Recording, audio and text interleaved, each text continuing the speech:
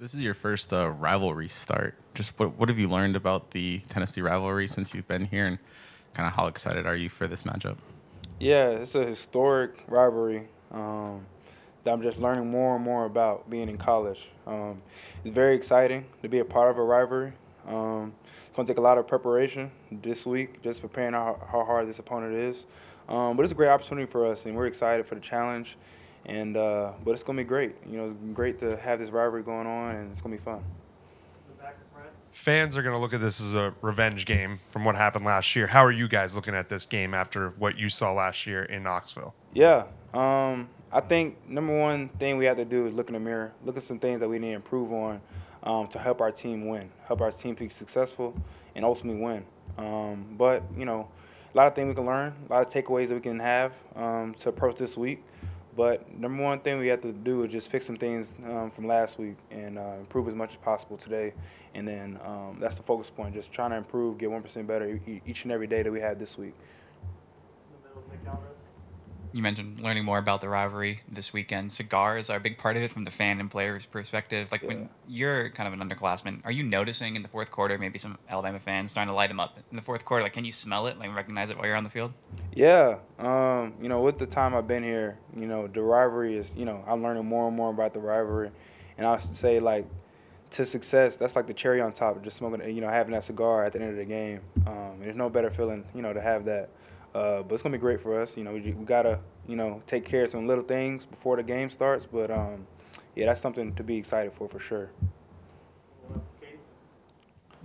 Hey, Jalen, how do you not let frustration start to seep in with some of the pass protection issues that have happened during games? Like, if you don't even have time to throw the ball, how do you kind of bounce back up and get your mindset back? Yeah, I think the biggest thing is with the mindset of just approaching it just one play at a time, not losing focus. I think that's very key.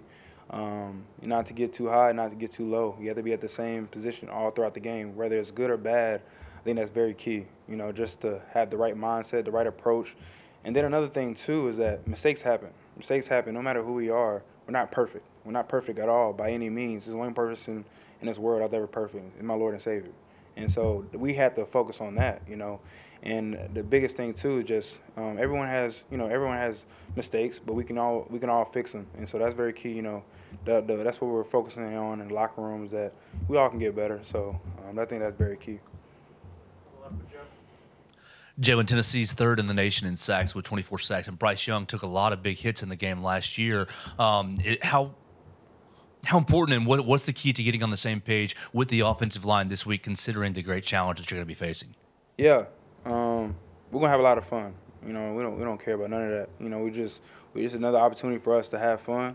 We get to play in front of our fans this weekend, so we excited for that. A lot of energy gonna be floating in the air with playing a great opponent, and it's gonna be a lot of fun this weekend. So we're looking forward for the challenge.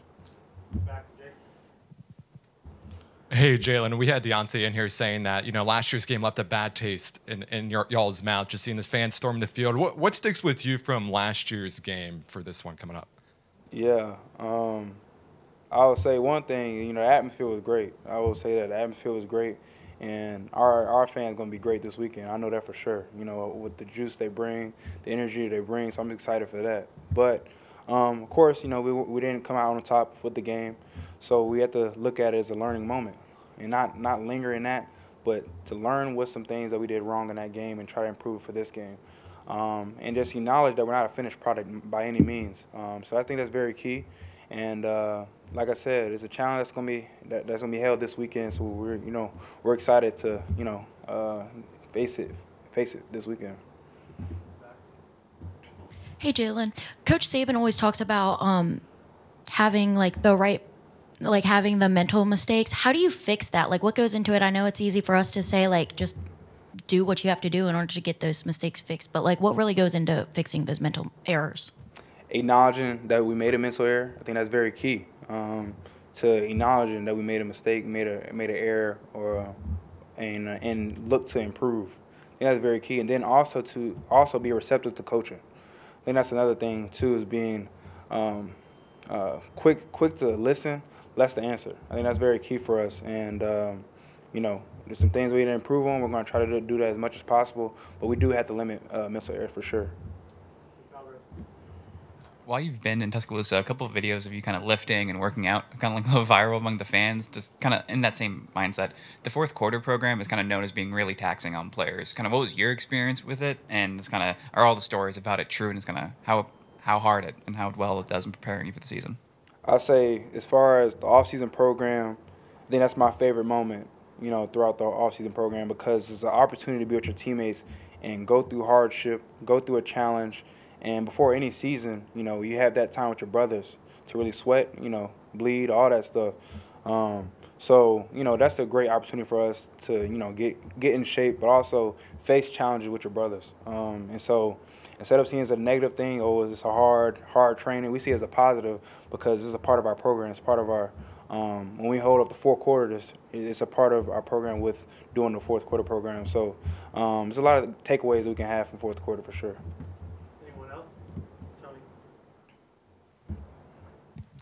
What do you remember from that final completion against Arkansas to the black over the middle? It looks like you were kind of thrown off your right leg with a lot of pressure. And then also, how much of a weapon is he for your across the middle in the intermediate game? Yeah, no matter where Amari Niblack is on the field, I have trust in him. And, I saw the route concept. I knew he was going to pop open. And, at the end of the day, our job and our objective is to win the game, by any means. And, that was a chance to win the game. And Amari did all the job in that play. And, we were fortunate to, get the drive going, and he caught the ball. So it was great for us, for sure. Last one, Kyle. Jalen, do you feel any pressure being the quarterback here at Alabama? This past Sunday, you have Bryce and Tua playing in the NFL. You have Mac Jones. You have Jalen Hurts. And if you do have pressure, how do you deal with that? With pressure, I think I seen it as a positive thing. We shouldn't fear pressure at all. How I see fear is face everything and rise, and see everything as an opportunity for sure. And then with another thing too is preparation. Preparation is very key to any success, and I think that's my biggest thing. That's my, what I try to do as much as possible, be prepared for any situation that may happen. So there's nothing to be, too tense about or stressed about by any means. I think the biggest thing is just being prepared as much as possible, and then the support system I have around me. To say I can do anything by myself, I don't believe in that. It takes a great team. It takes a whole village, and I have a great guys around me to help me push through any situation. So I'm blessed to have a great support system, and I know I can, thrive to any situation.